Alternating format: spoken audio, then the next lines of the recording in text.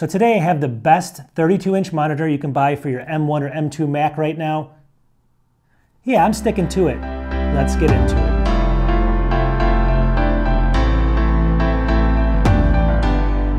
Welcome back to the channel. So today's a little bit different. As you know, my videos, I usually do what they call, showcases, product showcases. I showcase the product. I say, make your own decision on this. I don't do full product reviews. I'm not super, I don't get into the technical weeds. There's websites out there you can find, or you can go to the website over there and find it. But this is the BENQ PD3220U monitor right here. And I'm stating that this is the best M1 or M2 Mac monitor that's a big screen like this, 32-inch, that you can buy right now. And I'm going to tell you why, and I'm going to tell you what really changed my mind versus getting into the weeds of all the stats and everything. I think that's more important in this video, right? I'm going to go through some of the weeds, so stay tuned for that, and some of the stats and everything really quickly at the beginning. But then I'm going to kind of tell you exactly what made this like a game changer for me and for everyone out there. If you don't like all the technical details of calibrating monitors and all this other stuff that you have to do to get monitors to look the best, they could be the best, but if you don't tweak them a certain way, they don't look right. This is not that monitor. This monitor is perfect. This monitor is perfect out of the box.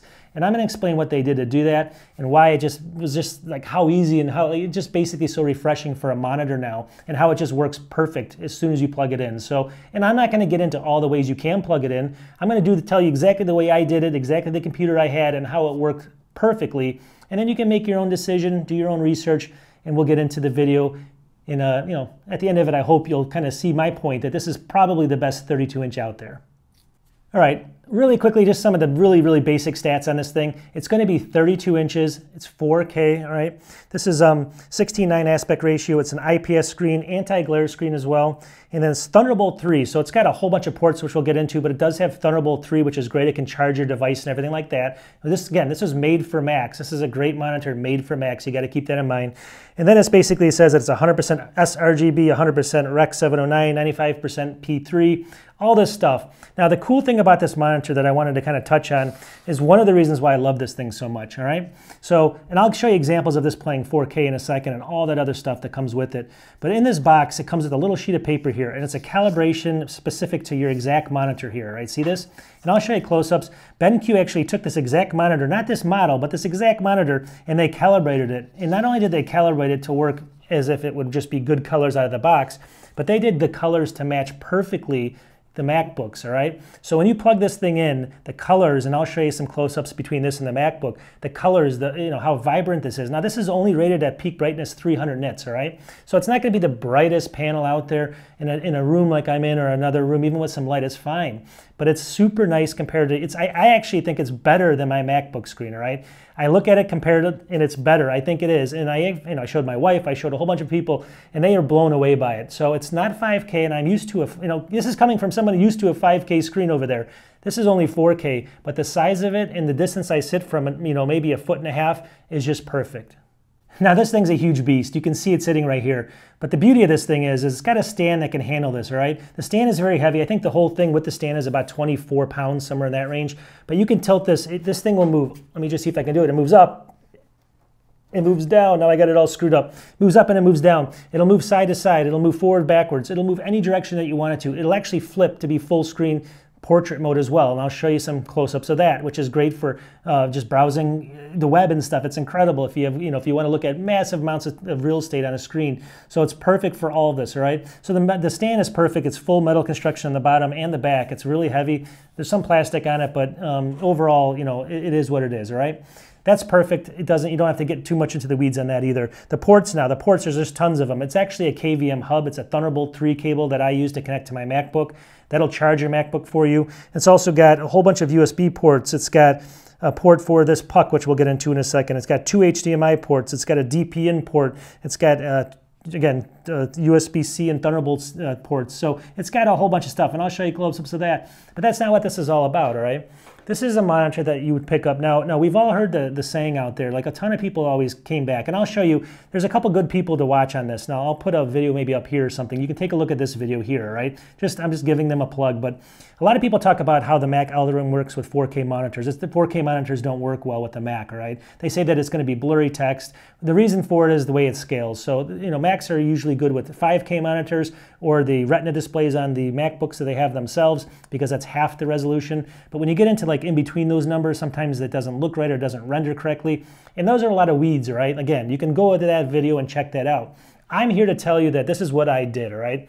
I took this out of the box, and BENQ has that thing, like I told you, where it matches your Mac's display right off the bat. So what I did is I just took this out of the box, I took the USB-C cable, I plugged it into the back of the monitor, I plugged it into my MacBook Air, M1 MacBook Air, into the USB-C sort of port or Thunderbolt port back there, and it instantly came up like this, all right?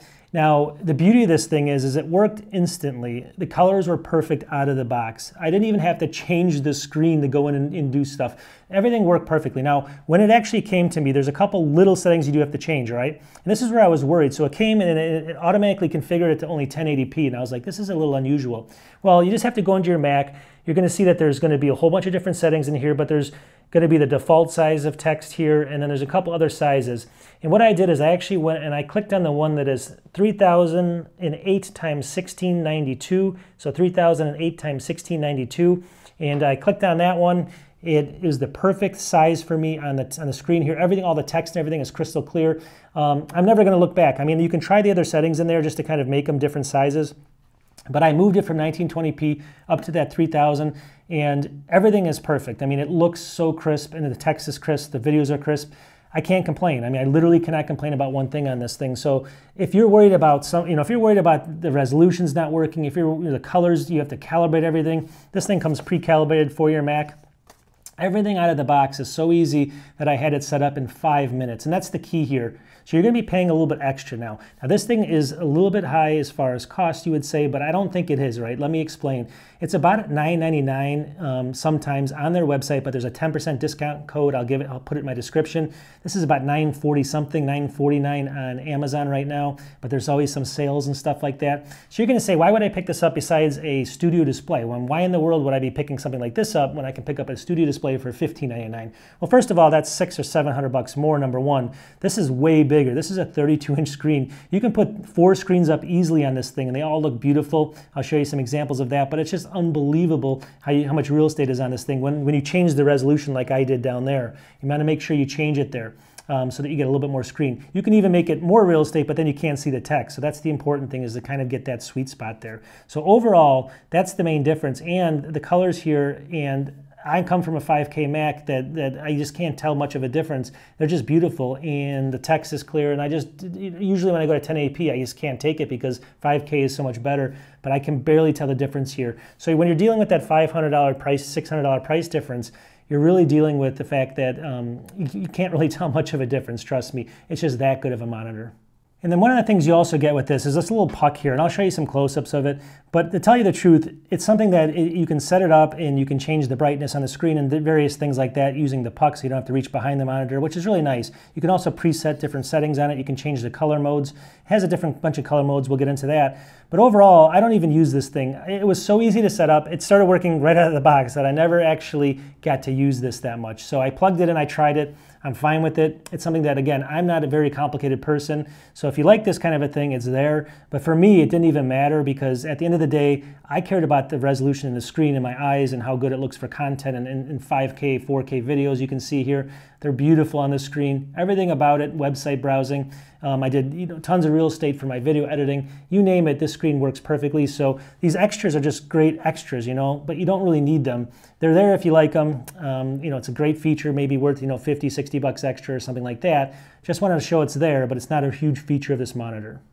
Now in the box itself, it did beyond the puck, it did come with the USB or Thunderbolt 3 cable. Thunderbolt 3 cable came with, let me just see here, DisplayPort cable. It came with an HDMI cable. It came with a whole bunch of different cables, and you can read what that is in the box as well. There's a whole, you just go to the website and take a look at it. So it comes with a lot of different things if you need different connections. But again, I didn't test any of that stuff. What I'm telling you right now is if you have an M1 or an M2 Mac, you plug it into your USB-C port there or your Thunderbolt port, you plug in with the Thunderbolt cable they gave you into this device over here, and it's going to come up perfect colors, perfect everything, except for the resolution. Like I told you, you have to up it, and I got into what that was earlier in the video if you're just catching it here, so go back to that and take a look at that. But beyond that, it's up and running in just 2 minutes and working perfect. All right, besides the Mac mode, they do have some other modes like animation mode, I think's in here. There's a CAD mode, there's a dual view mode. There's a whole bunch of different modes that you can go through. But again, it's all factory calibrated so that it works. You have a specific document showcasing your specific monitor there. So there's no problem with that. But like I said, I use a Mac. I plug this in. I want it to look just like my Mac's, you know, as far as color accuracy and everything like that. Perfect out of the box, so I didn't change a thing. This also does have speakers. They're 2x2 watts, I believe, but I use the ones just out of my MacBook when I plug it in, so there's no reason to really use those unless you absolutely have to. They're there if you need them, but they're not the best. On this side of the monitor over here, you do have a headphone jack and then a couple of USB-C and a USB-A port. You can go ahead and charge things off of this thing. You can do whatever you want off of here just because of the fact that this works like a hub, the back as well. So that's a nice feature to have. Obviously the whole monitor is made out of plastic, but like I said, the stand is metal. On the back of it, there is a cable management little screw there, or a little clip or something you can put your cables through. But you know, again, those are the weeds, and I'm just kind of talking about the overall monitor. All right, so this is the BENQ PD3220U monitor, 32-inch 4K HDR, matte screen. And it's something that works with Macs. And let me, again, one last time explain this. If you have a MacBook M1 or M2, you plug it in with your USB-C cable into the back of this using the Thunderbolt 3 cable. It comes up, colors match perfectly, no fooling around. That gives you all this calibration stuff. And if you're not that technical, don't worry about it. You just have to plug it in and it's gonna look this good. It may not even look that good there because I had to adjust the colors and everything. It's hard to kind of convey it. Make sure you change the resolution like I told you to that 3000 whatever by whatever. I'll put it up here on the screen so you can see it. And that's the resolution that works perfect for me, sitting about 1.5 feet away from it. It does have that color mode that matches the Mac, like I said. So, you know, that's all there is really I wanted to tell people now. The price justification, this is expensive at 900 and something bucks, right? 949 bucks. Maybe you can pick it up for 900 with a 10% off coupon at BENQ, or $8.99 or something.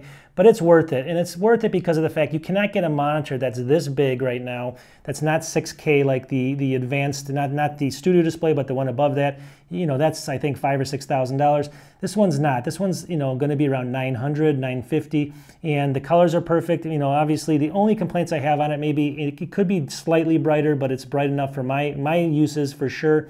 You know, a couple of the cables may not be the right length and stuff, but the stand is perfect. You know, the hub is perfect. Everything built into it works really well. So you can tell that I like this, and I just want, I almost never get a product where I'm like, I wanted this, you know, to use this product from the day one I got it, all right? So when I get these things, I get so many technical products, I usually, you know, test everything, and then I go ahead and eventually I'll, you know, put them somewhere and I'll sell them or something because I don't need all this stuff.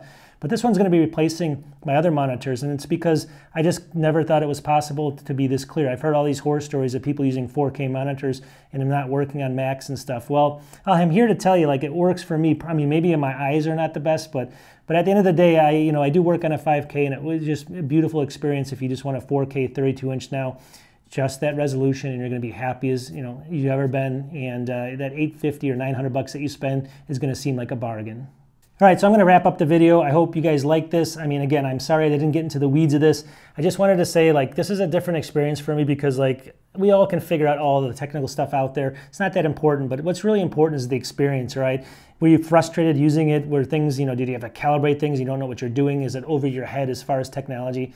None of that on this, none of that. It just works out of the box and works the way it should, and is beautiful and huge. So if you want to do like multi-screens or 4 screens, 5 screens at once, this can handle it at that resolution, no problem at all. Huge timelines on your 4K videos when you're editing. So perfect monitor. Not maybe it's the perfect cost. We wish it was a little bit cheaper, but what can you expect, right? For the money right now, it's the best that they have out there. We'll talk to everybody soon. Again, my channel is Craig Nidell. Peace.